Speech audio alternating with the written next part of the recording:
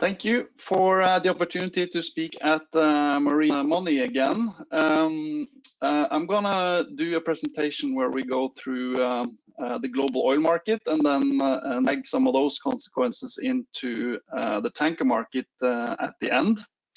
But let's just start by looking at the performance of historical oil prices. So if you look at the Brent price and the historical performance, people probably think that 2020 was the most special year we've ever seen in the oil market. But the fact is that it really isn't. When you look at the spread between the highest and the lowest price traded through a year for the last 10 years, the average is actually $34 per barrel between the highest and the lowest price through the year. And we've seen, for example, in 2008, the spread between the lowest and highest price was almost $110 per barrel. And of course, 2020 was among the highest and most special years at almost $50 per barrel between the highest and the lowest price. But it's not really standing out as the most special year. And of course, we should be used to a lot of volatility in the oil market. And if you just look at the last 10 quarters, the average spread there is $20 per barrel just within a quarter. So people tend to be surprised when we see a $10 move up or down. But you have to remember, these things are normal, very normal to see a $10 to $20 move even within a quarter. So what has been special is the demand side, of course, and what COVID has done to the demand side, because that is unprecedented. If you look at the historical data here, that starts approximately after the change of the millennium, we entered the millennium with about 1.7% annual growth. That was the trend line growth for oil. And then we saw the financial crisis hit in 2008 and 9. But then the market fairly quickly returned to almost the same type of growth. We had about 1.5% annual growth after the financial crisis, but then COVID hit with unprecedented strength, of course, because it basically took away people's ability to move because of to keep the infection rates in check. Now, I am assuming, like many others, I'll show you, I've tracked the 13 influential analysts, including the agencies IEA, OPEC, and Department of Energy, for example.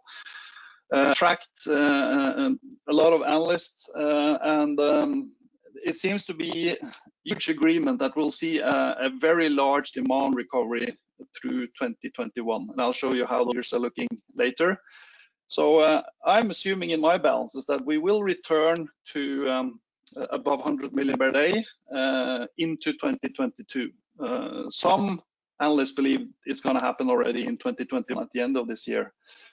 And some actually think that we have seen peak oil demand already. And I'll say a little bit a net zero report that the IEA published on Tuesday this week, or where they actually said what is required to get to net zero emissions by 2050. And in that case, we have to basically have seen the peak oil demand already. Then we're supposed to go from 9 million barrels per day in 2020 to 24 million barrels per day in 2050. But we'll get back to that. So, but I'm assuming then after we have recovered from COVID crisis that we will see very anemic and weak oil demand growth after that until for the rest of the decade.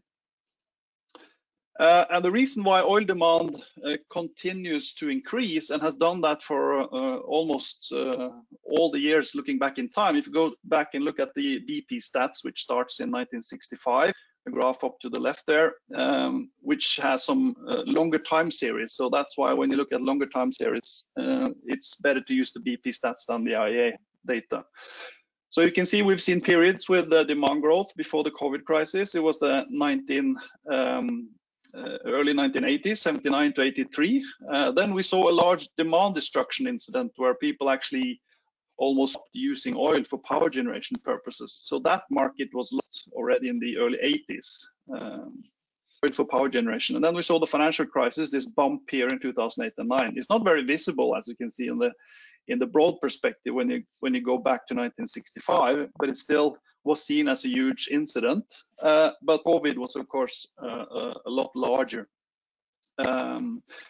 And what's driving this demand growth is basically three things. It's the fact that population keeps growing, and of course, nobody thinks the population will stop growing the next 10 or 20 years. The UN prediction is that at the weakest of the part of the confidence interval is that we will reach 9 billion people by 2050, and that's the lowest part of that interval. And of course, urbanization is a big part. When urbanization increases on the expense of the rural population, then people start to use commercial energy. So that increases the formal use of energy and energy that you actually pay for. So that's driving energy demand. And of course, a growing middle class. As you can see on the graph down to the right there, all the big populated countries in the world, they are growing their middle class still. So that is not over, even though we saw a bump in the road for a growing middle class in 2020 due to the COVID crisis. But that is likely to recover. Now, what do we use oil for? Well, most people know that transportation is the biggest part, and that is, of course, correct. And when you look at transportation, you can see that passenger vehicles is about 28% of the cake. That market is almost entirely a gasoline market. So passenger vehicles, in Europe, we use diesel for passenger vehicles, but Europe is basically almost the only place people use diesel for passenger vehicles. For most of the other part of this gasoline market, the diesel market is mainly for the trucking side, the movement of goods. And then you can see aviation is about 8%, and we have shipping at 5%, and a huge growth in petrochemicals, which is really the one of the key growth factors, and it's going to continue to be that going forward as well. And as you can see, power generation is only 4% of the oil consumption cake. So that market, I mean, you can't lose what you don't have, and the oil market doesn't have a power generation market anymore. So it almost doesn't matter if the cost for solar and wind becomes almost zero for the oil market. You have to go through electric vehicles to basically see that competition towards power generation for the oil market. And it's important to note, because when you look at the distillate tower where you put in the crude oil, most people tend to think about what we use oil for. Well, it's for the cars, it's for the planes, it's for the trains, it's for the ships, but we use it for a lot of other things as well. And actually, the non-burnable part of the oil consumption has already reached 17 million barrels per day, about 17% of the oil barrel. And that's things like bitumens for roads and for roofing. It's lubricating oils. It's plastic chemicals. And whenever you look around, you'll see oil products. So I mean, it's used for almost everything around us, from footballs to shoes to umbrellas to tents to toys, for film, for glasses, for cleaning products, for basically anything you can think about. And that market, we don't have any substitution products that can actually take that market as of now with the current technology. So it's very hard to see that part of the market shouldn't grow further.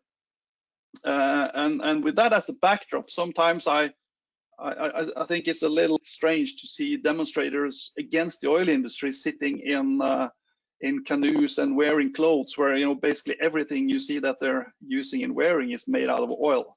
But that's just a sidetrack here. For when you look at the future demand forecasts, almost everyone expects demand to grow for some particular parts of the oil sectors that we use oil for. Trucking, for example, heavy-duty trucking will continue to grow. Aviation will continue to grow after we've recovered from the COVID crisis, because there's no reason to think that a growing middle class isn't going to kill the way the current middle class is doing. Shipping is more of a flatlining thing, but petrochemicals, everybody expects petrochemicals to grow. So it's basically heavy-duty trucking, it's aviation, it's petrochemicals. That's the kind of growth sectors in the oil market. Passenger vehicles will flat out and probably start falling already in this current decade. I'll show you some more calculations on that later. Bloomberg New Energy Finance has some of the same type of forecasts as the IEA, and also actually my own forecast. They see a peak around 105 million barrels per day approximately between 2030 to 2035. And the big drop is basically transportation from the passenger vehicles, as you can see. It has to do with the Tesla story and the electric vehicles that are going to make a huge impact within the current decade. While probably aviation, chemical feedstocks, and the heavy-duty trucking is going to last longer because still the technology is not there to move the heavy-duty trucks from the port of San Francisco over the Rocky Mountains and distribute those long-distance haul trucking. But it's probably gonna get there. It's just not for this decade, the way I see it. Now, if you look at the oil market then and market share, we have seen a drop in the market share. Oil used to be more than half of the to have more than half of the market share for energy in the world in the 1970s. Then we saw a huge price spike around 1980, from 79 to 83. We had the Iran-Iraq war, we had the revolution in Iran, oil prices spiked, and people stopped using oil for power generation, basically. That's why oil lost so much market share into the early 80s. The prices stabilized, and the market share stabilized at about 43-44%. And what happened next, and went into the current millennium around year 2000, oil prices started to rise. Much of it due to underinvestments and the fact that Chinese oil demand kept growing so quickly. And then oil prices went to the highest levels we had ever seen, and we saw the longest period of rising prices as well, because we saw 12 out of 14 years after the change of the millennium with rising prices. Then that led to loss of market share. But then oil prices collapsed around 2015 from $110 plus that we had from 2011 to 14 as average, down to $50-ish per barrel. And then the market share loss basically disappeared again. So it flattened out. But my assumption now is that we will see high enough oil prices, and we will see a huge impact from the electric vehicles coming in. So we will see a loss of market share for oil in the coming years. But despite that, the effect doesn't come material enough before we pass 2030. The number of vehicles on the road that are running on something else than diesel and gasoline. So my base case is that we'll somewhere between 2030 to 35, will peak at around 104, 105 million barrels per day. And then we will drop down and we will hit that red dotted line, which is basically if you extrapolate the non-burned oil, those 17 million barrels per day, and assume that that part of the market is going to grow 2% per year going forward as well, which is the growth rate the last 5, 6, 8 years. Then we will hit that dotted line, and we'll still have a lot of oil demand, even though it's not burned. So it doesn't go into the calculations for CO2 emissions the same way as of course, the combusted consumption. Now, the key thing to follow in the oil market, of course, is that, or to be aware of when you start analyzing the oil market, is that it's a totally global market. Natural gas is about to become a global market. It's not fully there yet. And of course, electricity is not a global market at all. But the oil market is a totally global market. And then we have to look at where people live, basically. And people generally don't live in the northern hemisphere, like the US and Europe is only 10% of the world. 54% of the world lives inside this tiny circle here, of course, with India and China being the largest ones population-wise. But even a country like Bangladesh, is much larger than Russia, for example, in population. So this has to be the starting point for a global view on the demand side for the oil market. And one of the clearest trends that we've seen in the oil market for the last 10-15 years is the growing short position of the Pacific basin. If you look at the East Africa and Asia Pacific, their net balance, and here I'm not including OPEC and the Middle East. This is East Africa and Asia Pacific.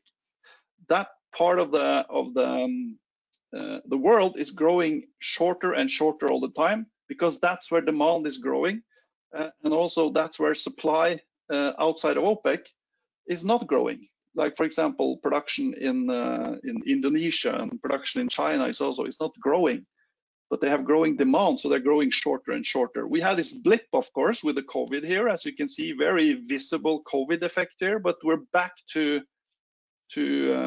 a lower level again, because China has been so successful in handling of the COVID. But of course, India is still struggling, but that so that's why we have this little bump again up in the net short position. But drag this further on 2, 3, 4 years, this is probably going to continue to go the net short position in Asia. And if you look at the key driver in the oil market, as I already said, passenger vehicles. Motor vehicle sales are back up to where we were before COVID.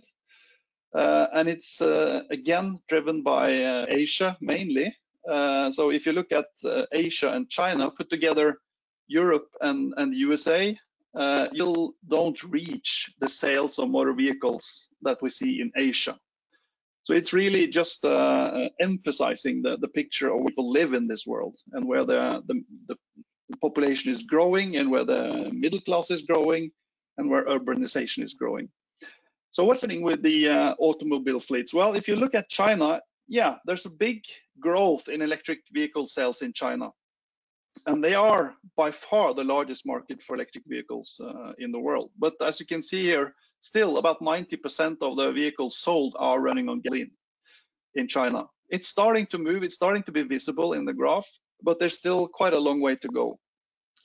For the US, it's definitely more like an evolution than a revolution when you look at the data for electric vehicles.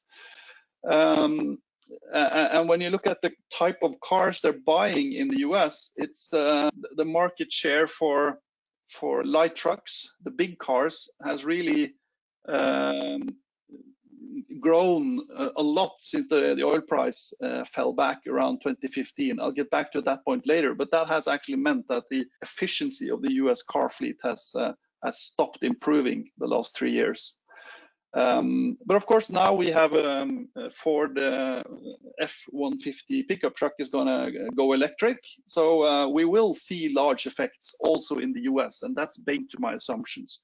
Of course, where things are really happening now is Europe.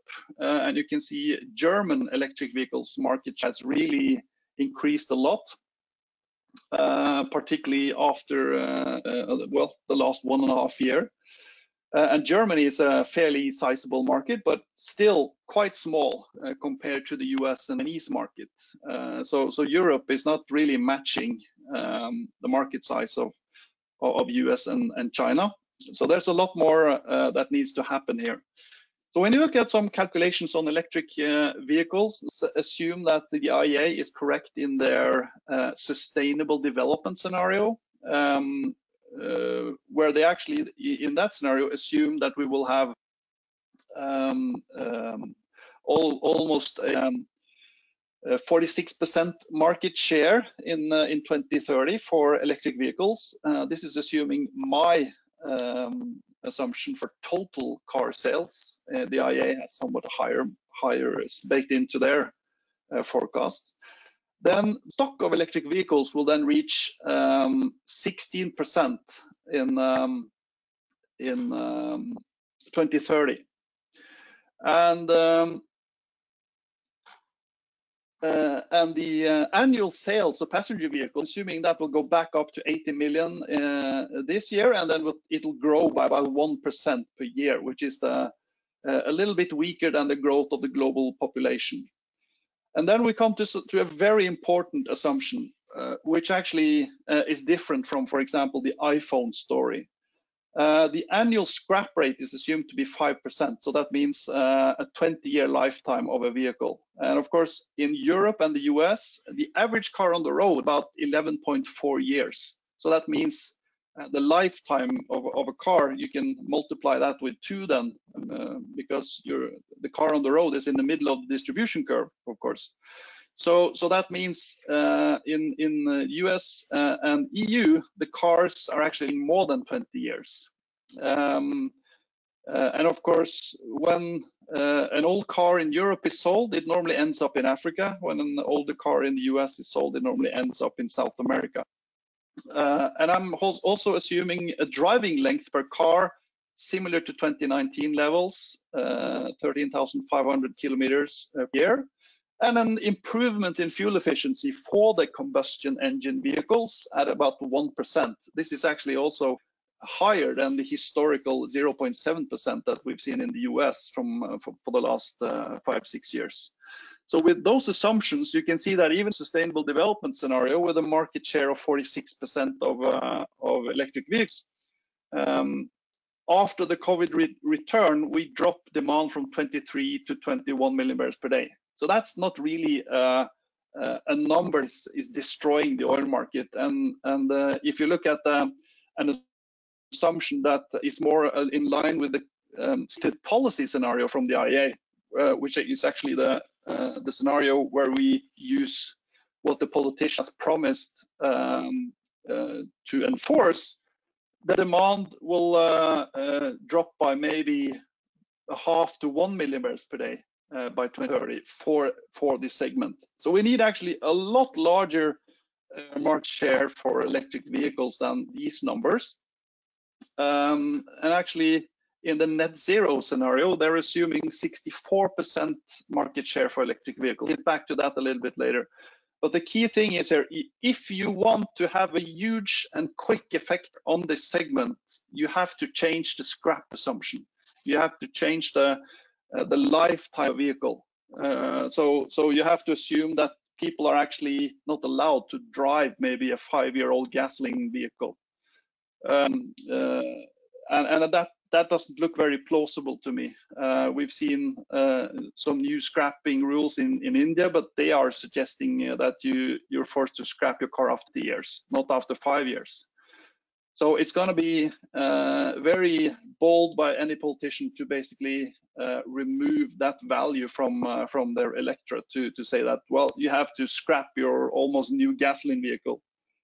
But that's what happened to the iPhones. You know, when iPhones came in 2007, people took their brand new Nokia and they threw it in the bin, and that's not going to happen to the global car fleet.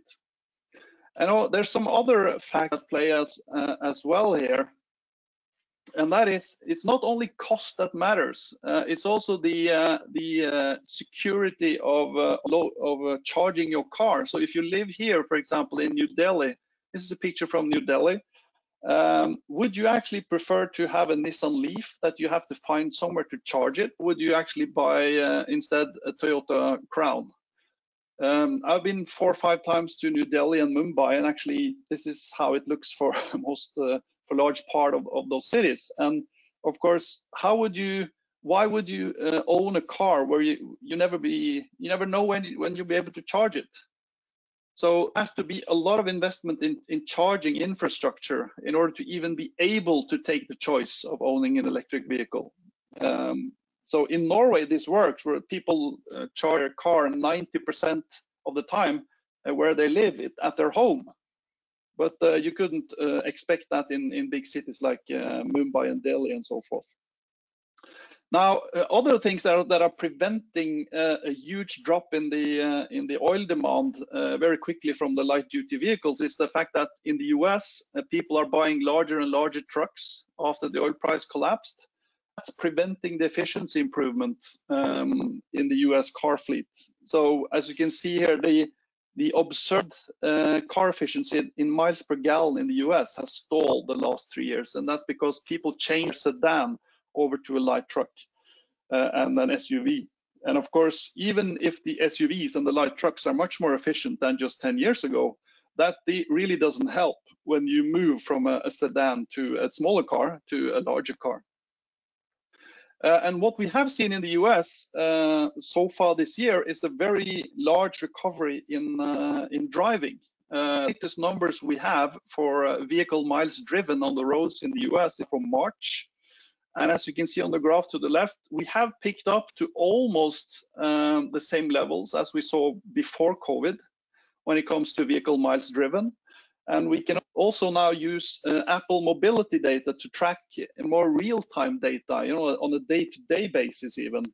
That shows that in the middle of March, we saw a big recovery, but we've gone even further since March. And that's supposed to happen in the US. Yeah, there's a seasonality. It actually peaks in the summertime, of course, when it comes to driving in the US. So actually, it's very likely that we'll see a good season this year in the US when it comes to driving, and hence also gasoline demand. So US oil demand, as you can see here on the graph up to the left, their total oil demand has recovered up to about the 5-year average after the COVID situation last year. And gasoline demand is slightly above the 5-year average and is to increase the next 3 months, where it normally peaks then in August before it drops back again. And my prediction is that we're going to see a record season this year. We are very likely to see record gasoline demand in the US during the summer because a lot of people are booking theme park travels, and there's some surveys suggesting that people will really hit the roads.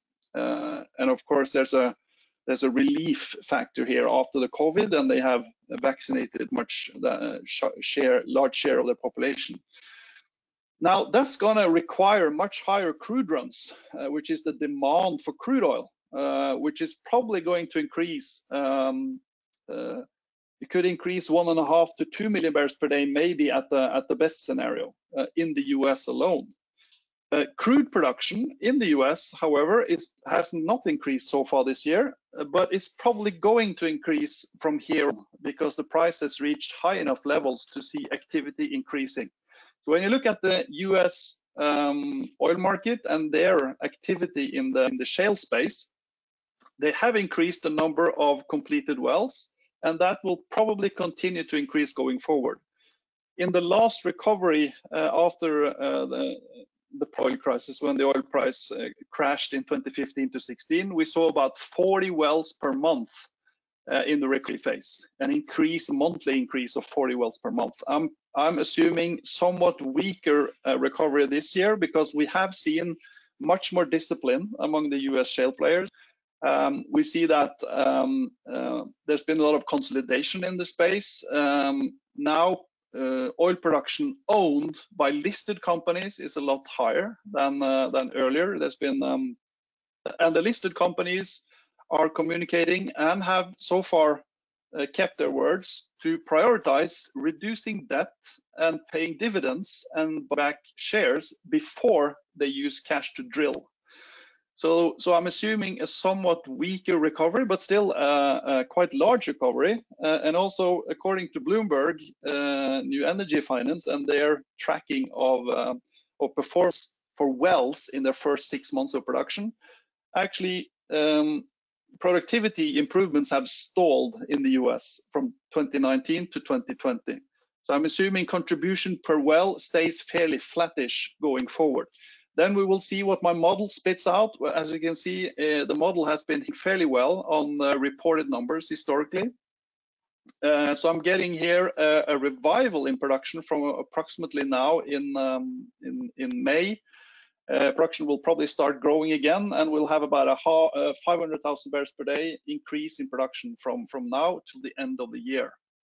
But then if you stay at 1,000 wells per month, and if we don't see any more productivity improvements, yearly growth in production will drop down to below 500,000 barrels from 2024, a little bit weaker again, 2025, and so forth. So I've assumed that we'll see an annual growth of about 500,000 barrels per day after 2023 in the US shale space.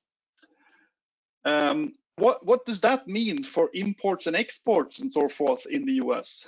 Well, the fact is that the US refining system is the most complex in the world. They have a lot of coking and cracking capacity in the US.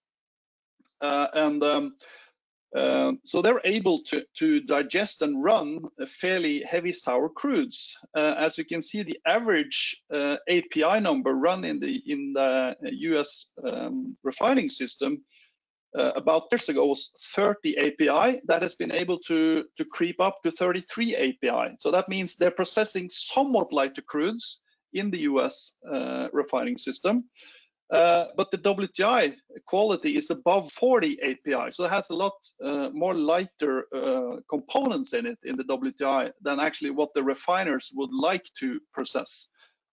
And actually, that is of course somewhat of a challenge for the US refining system, because almost all the shale production is light sweet, as you can see here on the graph up to the right. The gray part of it is API of 40.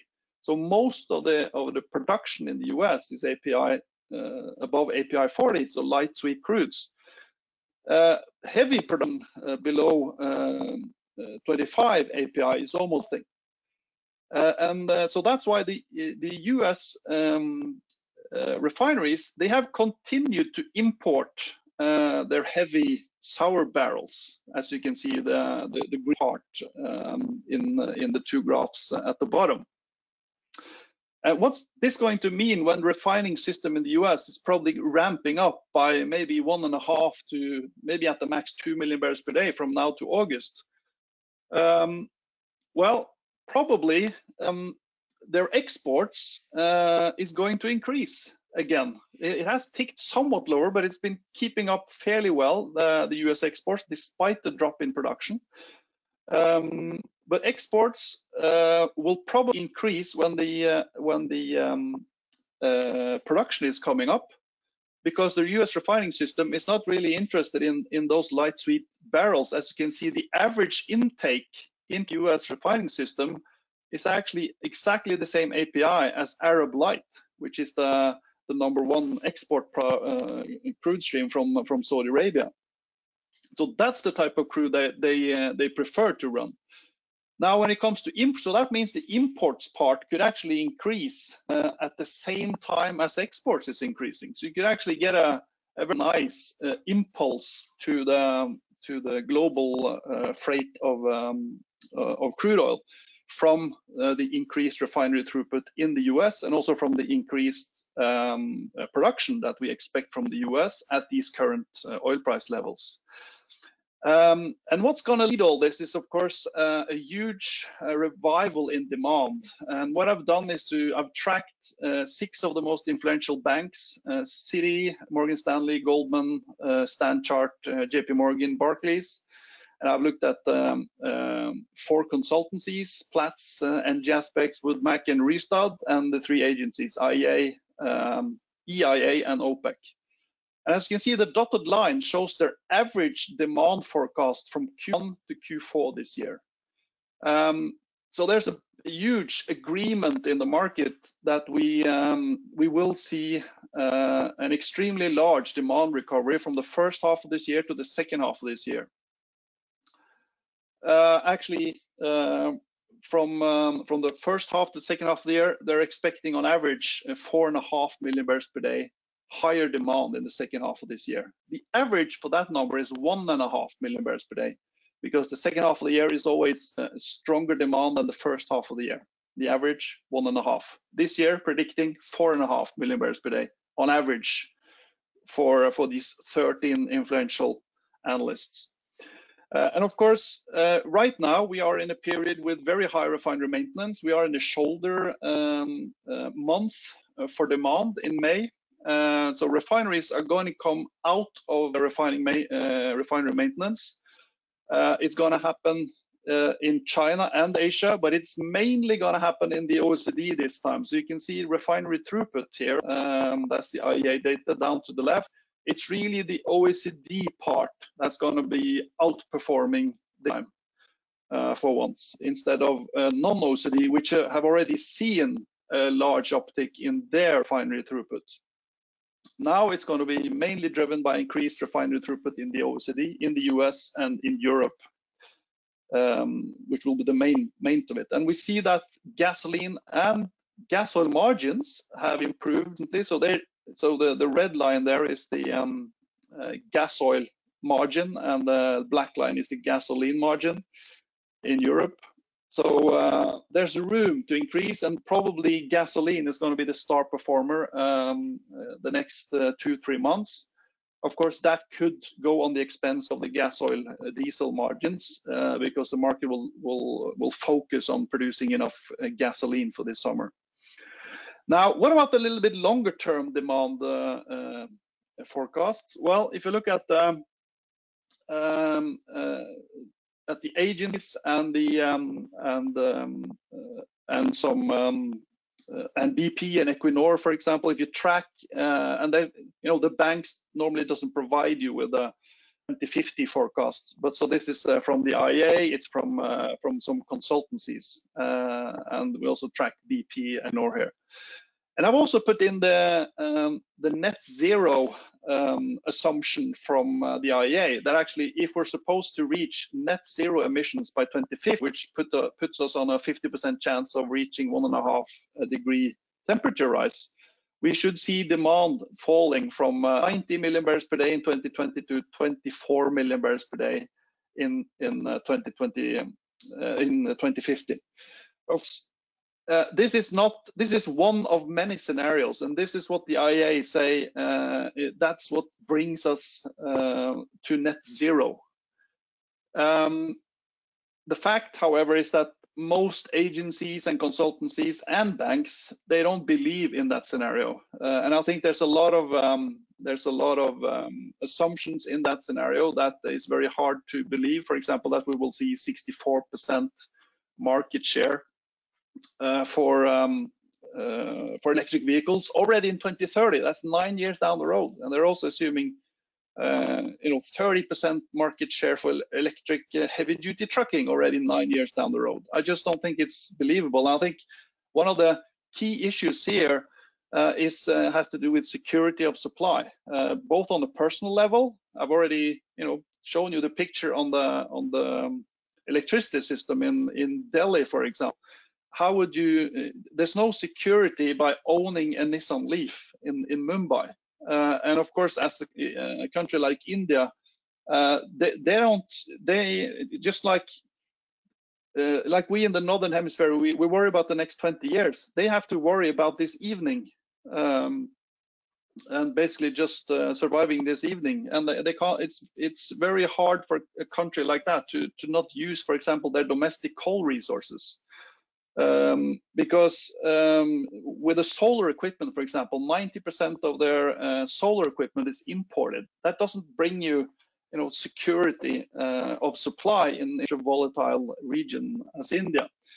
And when it comes to behavioral changes, we need to have huge behavioral changes to reach this net zero scenario. And actually, in the World Energy Outlook published by the IEA in November, in their stated policy scenario, they don't expect the effects of COVID to have any change in behavior, actually, because we have, of course, counting in the negative direction is teleworking. People work more from home. People are flying less. You have deferred car sales. However, what turns in the other direction is people buy more SUVs than ever before.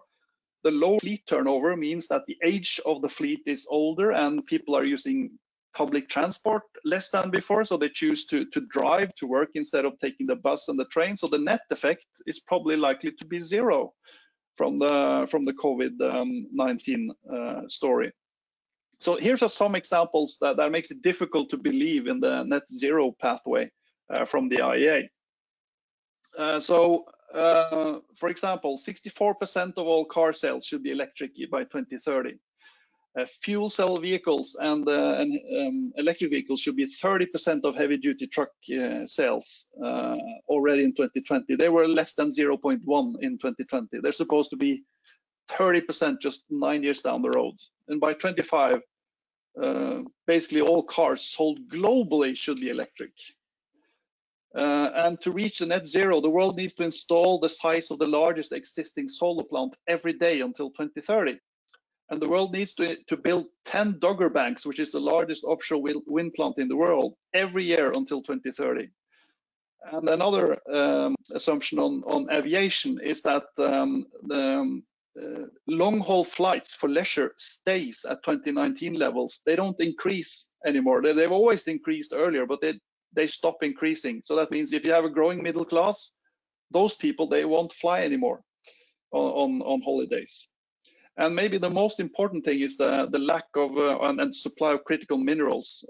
So the IEA just released a report that they call about the critical minerals for the renewable industry, where one of the conclusions is that the supply of lithium and cobalt is 50% lower than the requirement in the market by 2030, according to the Sustainable Development Scenario.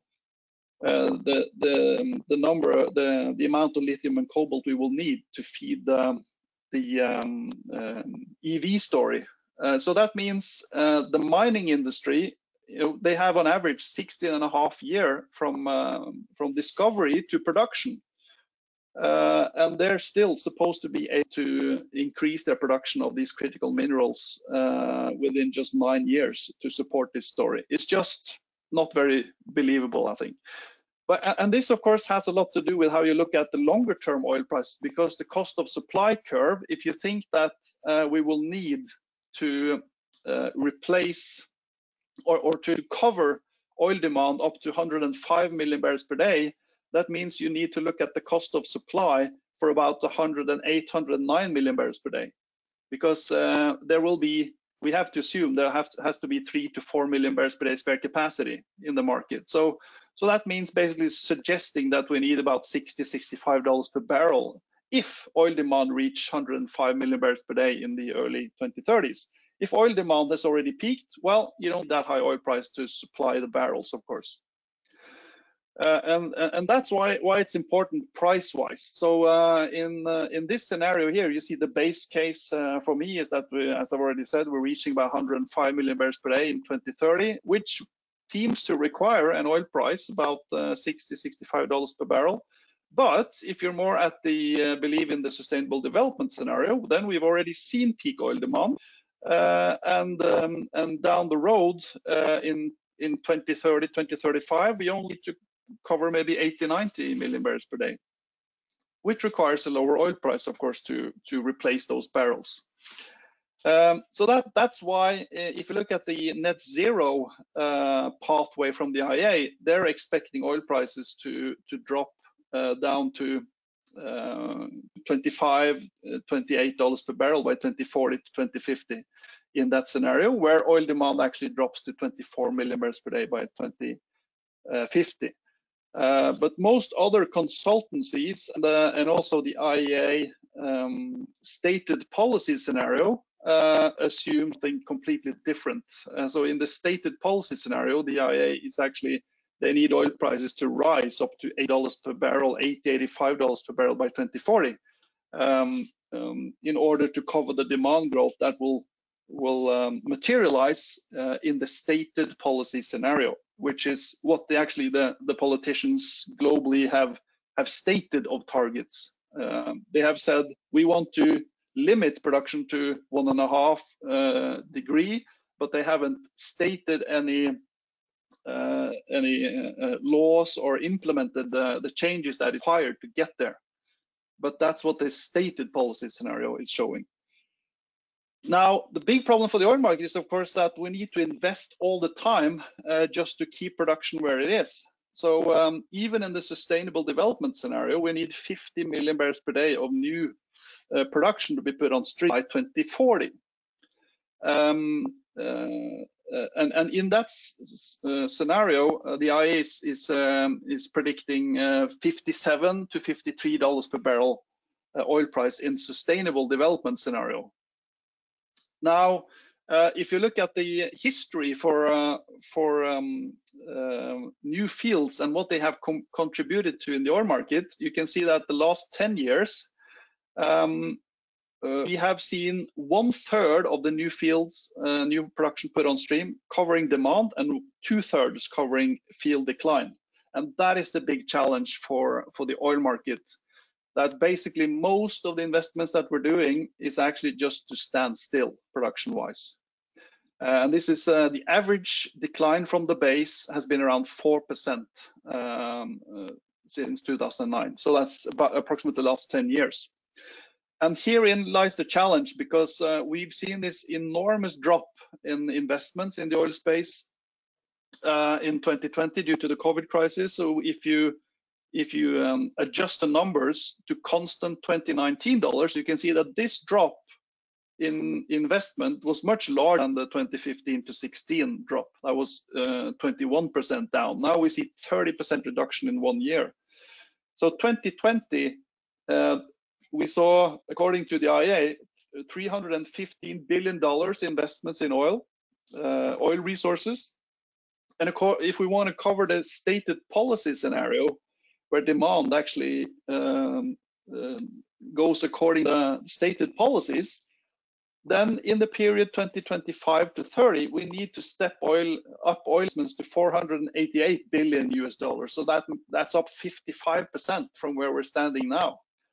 And even in the sustainable development scenario, we need investments to come up about 5% from what we saw in 2020. The problem is there's no signs of that happening in 2021, at least.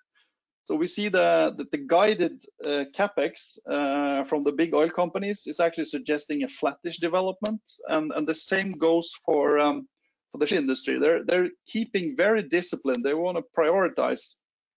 They want to prioritize reducing debt and paying dividends and buying back shares. So we've actually already seen several million barrels per day negative effect from the drop in investments in 2020, and this is going to continue as we go along if the investments aren't coming up. And that's why, of course, the net zero report that came out from the IEA now this week is quite dramatic, because they're saying that we don't need to invest in any more new oil and gas projects from now on if we want to reach the net zero target in 2050.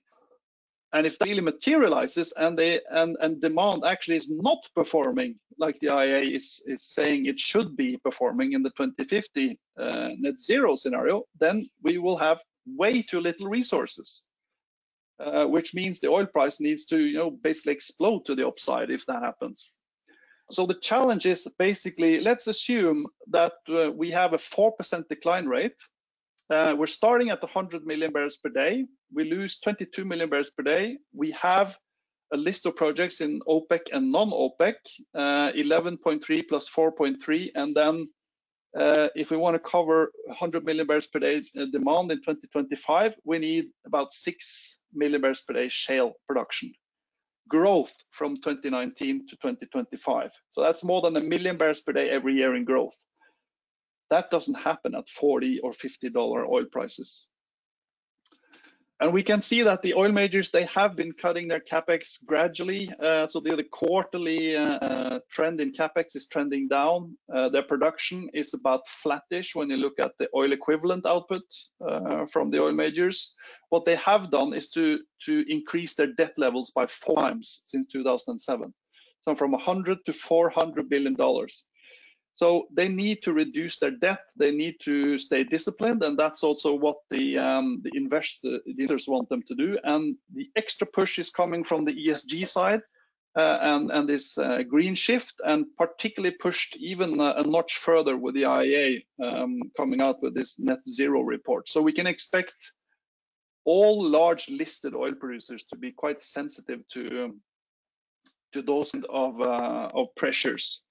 What does this mean? Well, it means that non-OPEC production will probably flatline going forward. We'll see growth in the US, but we will see a drop in production from countries outside of OPEC, Russia, USA, Brazil, and Canada. As you can see, that part of the market has already been in decline since about 2010 for the last decade. That's going to accelerate, in my assumption, around 2023 and going forward. So that decline rate is going to be higher. So that leads to flattish non-OPEC production. What about OPEC? Well, this is one of the this is the key bullish argument for, of course, the freight side, that OPEC production is going to increase by probably around 5 million barrels per day within the next 12 to 15 months. And purely because demand is growing in that side, and all that growth must be coming, almost all of it must be supplied from OPEC, which has cut back, has a lot of spare capacity right now. They have probably around 8 million barrels per day spare capacity, but they're going to return a lot of volume from Iran and also from the rest of OPEC. So that means going forward, you'll see non-OPEC, non-US losing market share. You'll see the US grabbing a little bit market share again, and OPEC again grabbing market share. So if we put all this together, look at the supply-demand balance, you can see that we have been drawing stocks so far this year. It's not so easy to see on this graph, but the red line has been below the green one, which is demand. So right now we're fairly balanced. We're drawing a little bit, but if OPEC keeps on to their current plan and really doesn't deliver more volume as we go into the autumn and into 2022, then we'll see a fairly large supply-demand deficit in the first half of next year and opening up during the autumn this year. And then I'm assuming from May 2022 that really OPEC is increasing production back to about 90% of their observed levels that we've seen the past 5 years after 2016. And I'm also here assuming Iran returning to 3.8 million barrels per day by May 2022.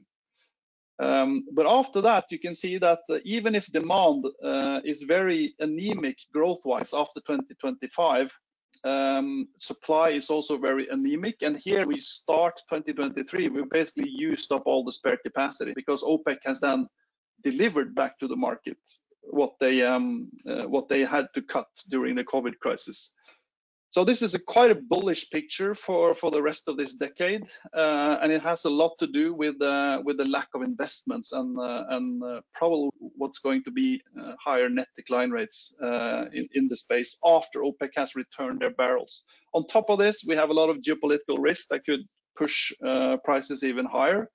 We have these known hotspots. Of course, you have Iran here underinvest. They're going to put a lot of barrels back in the market, but they still have struggling with lack of access to capital. And the same with Iraq. Saudi Arabia, of course, extremely important for the oil market. Very young population.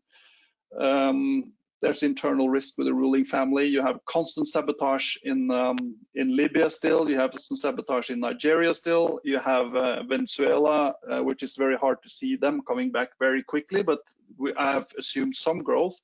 And there's a lot of risk with environmental policy in the US, of course, with new environmental rules.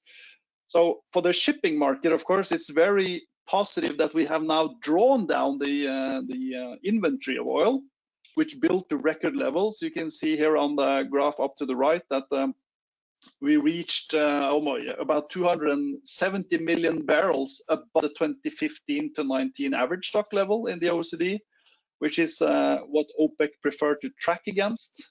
So they want to get the inventory levels in the OECD back down to 2015 to 19 average. The latest reported number is from March, and you can see we are approaching that average stock level. But probably, if you look at the demand balances and assume that the reported balances are correct from the IA, we are probably below that average now in May. So actually, there's a risk here that OPEC might over-tighten this market if they continue to stick with their current quota system. They have, they're supposed to deliver back 2 million barrels per day now in May, June, July, and Saudi Arabia is supposed to deliver back 1 million barrels per day. But probably we still need more than that going into the fourth quarter and into the first quarter next year. So that's a very bullish setup for shipping and freight rates. So right now we've seen negative VLCC rates. They're starting to creep up a little bit the last couple of days I've seen. But you know, the starting point is demand will grow by maybe 5-6 million barrels per day within the next 12 to 15 months. So let's say if you have 1 million barrels per day, the demand growth that turns into exports growth, and the travel distance is from Fujairah to China, for example, then you need, if VLCCs were to take it all, you would need 20 VLCCs just for 1 million barrels per day extra. So for 5 million barrels per day, you would need 100 VLCCs. But let's say VLCCs take half of that, so that means 50 VLCCs. If you increase the demand by 50 VLCCs, you increase the utilization rates probably high enough to see higher freight rates in this kit. And of course, other positive things for the shipping market is that supply of new ships will be kept in check by the very low order book that we see in the tanker space. Steel prices are rising. Yards seems to be filled up with orders to build container ships instead of tankers. So all in all, we have a very nice prescription here for higher tanker rates and higher ship values ahead. And there's no wonder why Fronten just bought 6 VLCCs resales at $94.3 million per vessel. You know, this might look cheap when we look back on this in December. So with that, on a positive note for tanker rates, I want to thank you for the attention. And then it'll be interesting to see what other people are thinking about this in the Marine Money.